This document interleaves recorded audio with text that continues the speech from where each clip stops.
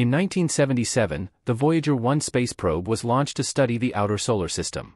The two Voyager space probes have become the longest operating spacecraft in spaceflight history. 41 years later, Voyager 1 is now 19 billion kilometers from Earth and traveling at 61,000 kilometers per hour. Despite Voyager 1 being the furthest man-made object from Earth, we are still able to communicate with the space probe on a regular basis.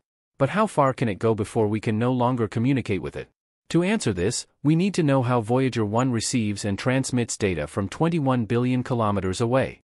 A 20 kilowatt signal is transmitted from Earth to Voyager 1 using radio waves. It takes almost 20 hours for the signal to reach the space probe, where its sensitive antenna picks up the signal. For comparison, it takes the rovers on Mars an average of just 15 minutes to send messages back to Earth. Voyager starts sending data back to Earth using a 20-watt signal. As it travels through space, the signal strength weakens, and by the time it reaches Earth, the signal is barely detectable.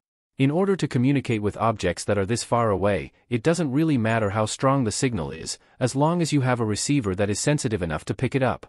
NASA uses the Deep Space Network, which consists of 3 antenna complexes equally spaced around the Earth. Each complex has a huge 70-meter antenna, along with multiple 34-meter antennas, which can be combined to pick up signals that are thousands of times weaker than your standard FM radio signal. The Deep Space Network spends several hours each day listening for faint signals from Voyager 1, and so far, it continues to talk back to us. Since our methods for detecting signals have improved drastically over the past 50 years, there isn't really a limit on how far we can communicate with objects in space. With our current technology, we could reliably communicate with objects that are many light-years away from us, as long as our receivers are sensitive and accurate enough to pick up the extremely weak signals. As Voyager travels further and further away from Earth, it takes longer to send and receive signals.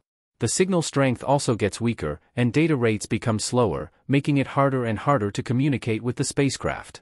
Voyager 1 will continue on its journey indefinitely, and although there is technically no limit to how far we can communicate, our communication with Voyager 1 only has a few years left. Since Voyager 1 is nuclear-powered, its electrical power weakens each day. In 1990, in order to save power, engineers turned off the spacecraft's camera after Voyager took the famous pale blue dot image, which showed Earth as a tiny blue pixel against the darkness of space. Today, only 4 out of the 11 scientific instruments on Voyager 1 are still active. These instruments are being used to collect data on magnetic fields, solar winds, and cosmic rays outside of our solar system. In around 8 years, Voyager 1 will completely run out of power and will no longer be able to keep its instruments going.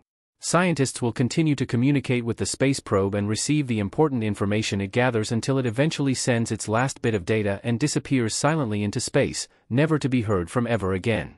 So, although the end is near for the Voyager space probes, we can appreciate the incredible journey they have been on and the valuable science they have taught us.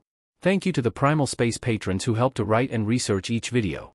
If you'd like to contribute to Primal Space, please visit patreon.com/primalspace, where we will be doing a giveaway of a Saturn V Lego set once we reach 50 patrons. So, make sure you're subscribed, so you can join the discussion as we continue to learn more about all things space.